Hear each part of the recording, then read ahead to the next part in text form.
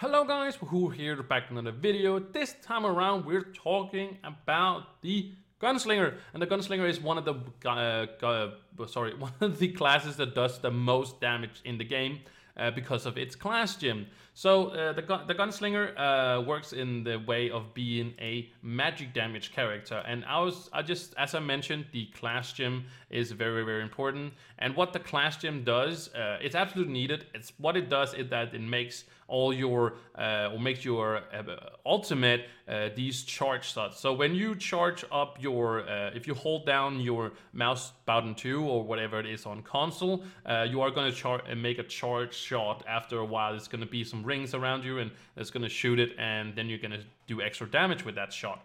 But if you have the class gem, basically all your shots is going to be these charge shots. You don't have to, charge it up. It's going to be charged themselves, and also have an AoE, so you can actually AoE things down as well with this one. So it's absolutely amazing. It does decrease your attack speed, but you're probably going to get that much attack speed, so it does not really need it.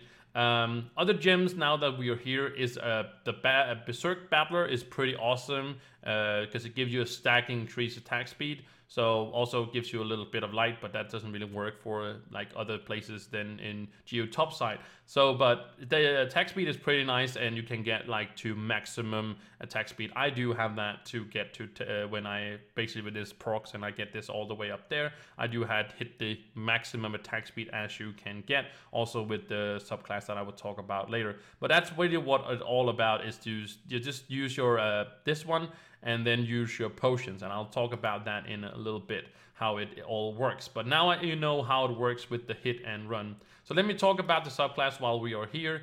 You want to get the Lunar Lancer buff because it's absolutely amazing. The attack speed from there is absolutely awesome. Maybe if you're min-maxing at the battle, I've reached the maximum attack speed when this is procced, basically. So I thought about maybe going into something else, maybe something that gives me, more magic damage instead of this physical damage. But the buff is absolutely amazing. But you could maybe look into getting some of the, at the Shadow Hunter one, or maybe the Ice Age one, because this is just of the sure 750 magic damage. There's also other ones you can probably look into and stuff like that. But as you are leveling up, or as you are probably not hitting maximum attack speed, which is 300%, then you don't really, kind of look for this as well. All right, so for gear, you want to look for attack speed, you want to look for crit hit and crit damage, or you want to look for some magic find or movement speed, even if you are looking for that, because you want to of course go for the magic damage, but you want to get 100% crit and as much crit damage as you can get as well. So close to I have actually 5% over critical, so I should actually look into getting less than that and actually go away from some critical hits. So maybe some other stats will benefit me more. But yes, you want to go for the attack speed, and you want to go for the critical damage on all your stuff. And for your ring, you want to go for jumps. And why wouldn't you want to go for jumps? Well, jumps is basically the only thing you really want. When you get to the max, you can also get critical hit if you don't have enough. But you do want to go for the jump, because you want to stay in the air as much as you can. The Gunslinger works in the way when you are damaging, while you are in the air, basically when you're up there and you're damaging a monster or doing damage to a monster, it will actually slow you down very significant, but you will fall down a little bit, and that with the jumps is gonna basically jump you back up where you were, and you can stay in the air like that. Of course, also if you have a Ganda and you were out in the world, you can also jump on that if that's what you want to do. All right, so for allies, this is where it becomes a little bit more,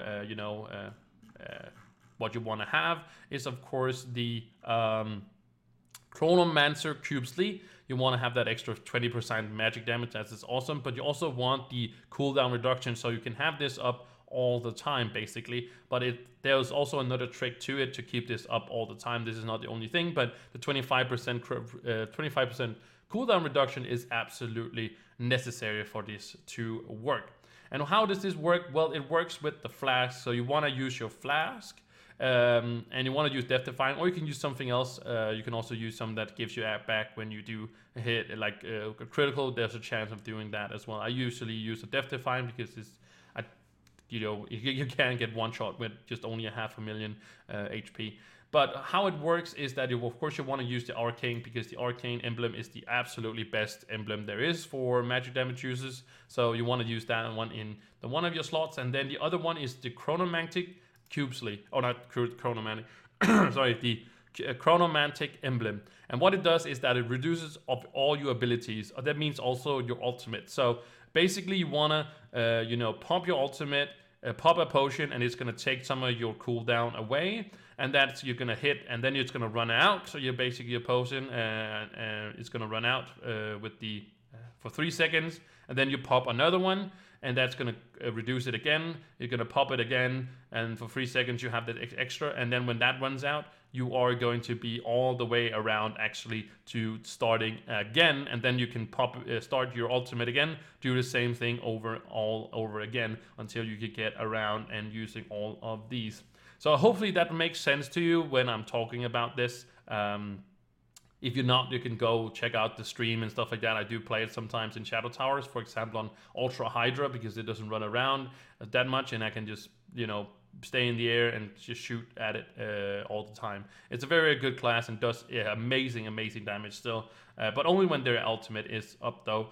So that's kind of how it works. I did talk about the subclass. Let me explain the other gems. You want to use the Pyrodisc and the Explosive. These two are the ones you want to use for your other gems. You want to use your class gem. That's the most important one.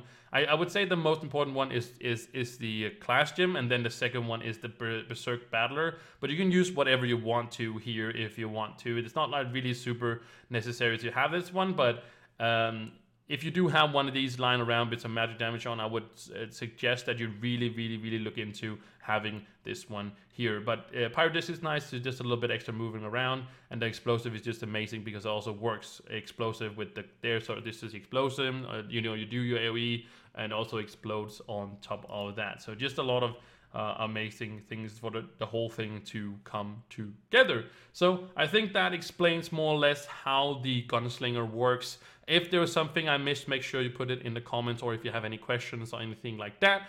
I super much appreciate you watching this video. Make sure you guys like and subscribe, and I will see you in the next one. Bye!